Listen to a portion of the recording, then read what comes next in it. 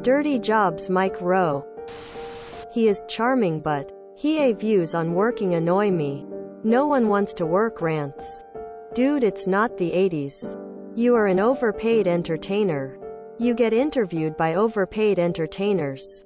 People will work for a house, a car, a vacation, and retirement. Jobs don't offer that anymore. It used to be you could get a factory job, work 40 years and raise a family.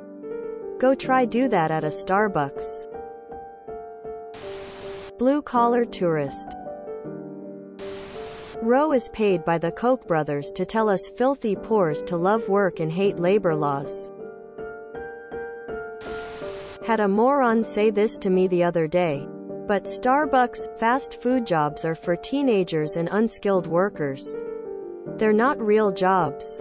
Tell that to the grad student saddled with 80 grand in student loans who can't afford to buy formula for their kid, who has to deal with Karens yelling at them all day because they didn't get the right ratio of almond milk in their latte. Mike Rowe is an interesting character, to say the least. On the one hand, he does a good job highlighting various jobs and trades that can usually be attained without a college degree, but require a lot of hard, specific, and yes, dirty labor. I enjoy his show, not so much for his wisecracks and fumbling about his various tasks, but because he seems really interested in the people doing the actual work and letting them show what actual skilled labor looks like. If only he had just stopped there. Instead, he got himself an overinflated sense of self-worth, and conflated the lack of people seeking these kinds of jobs with the GOP speak of nobody wants to work anymore. Well, duh. The people on his show spent years acquiring their various skills. Nobody walks in out of high school and starts laying out septic systems you have to latch on somewhere. Get training and experience in. Maybe there will be a job on the other end that will pay you commensurately for what you can do. So, some questions for Mike. What, exactly, are the jobs that nobody wants to work?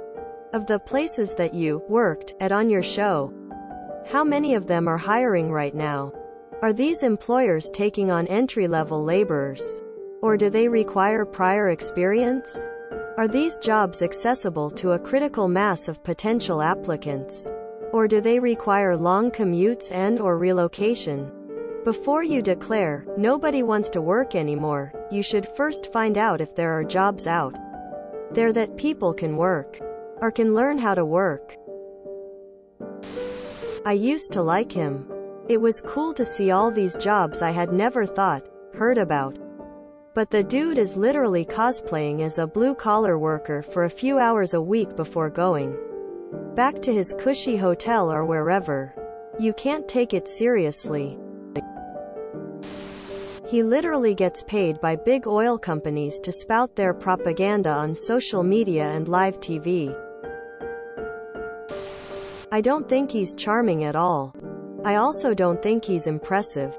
All he does is one day of the labor these people do day in and day out. Probably not even a full day. And he does it for fun and fame. He also probably makes more money per episode than a lot of those workers make in a month. Some even months probably. The working class is not for sightseeing. He had a lot of bootstraps to pull on. So he thinks everyone can. Specifically, he is a classically trained opera singer who performed professionally with the Baltimore Opera. His goals were to meet girls and get a union card. Not exactly someone who is struggling to make ends meet on minimum wage. https conduit-street.md-counties.org/2017/03/16/fun-fact-did-you-know-that-you-mike-rowe-sang. Professionally with the Baltimore Opera. Check out episode 64 of the podcast, Citations Needed. They bash Mike Rowe and his philosophy thoroughly for many of the reasons stated above. Pisses me off when rich or famous people give their opinions about things they don't have to endure or experience. My dad was a college dropout and bought a house from working a job he was able to get. I have 2 degrees. Teach full-time and am unable to afford a house unless I marry someone richer than me or something else works out. The world is very different. The show can be interesting at times, showing the hard or dirty kinds of work some people do. But I get tired of him constantly making sexual innuendo to try to be funny. It's not. I used to like him because he showed how hard people work in those jobs and that it's a lot more complex than you would think. Then I came to realize he doesn't use that platform correctly at all and doesn't understand how hard it is to do those jobs day in and day out. Mike is in the pocket of every union buster out there. He is on record saying unions aren't necessary in this day and age. He is an insult to the blue-collar trades. I recommend the Citations Needed podcast episode about Mike Rowe and his fake working man shtick. Mike Rowe is a wealthy narrator who works in TV, got his start at QVC, and has never actually worked a dirty job. The corporate must really love him. I take his show with a grain of salt like the undercover boss shows. Some high-level corporate hack does a real job for several weeks, sees how 1 or 2 people are having trouble making ends meet and takes care of just them.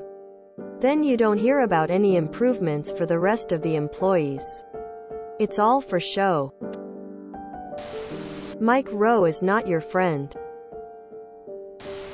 He's a total twat and his big YouTube TED Talk or whatever it was is horrible. The conclusion has no connections whatsoever to the intro or body. Knob Udi wants to work AMYNORE. If you enjoyed this video, please check out our playlists full of similar content. Epicaricast is like doom scrolling for your ears. Please like, share, and subscribe.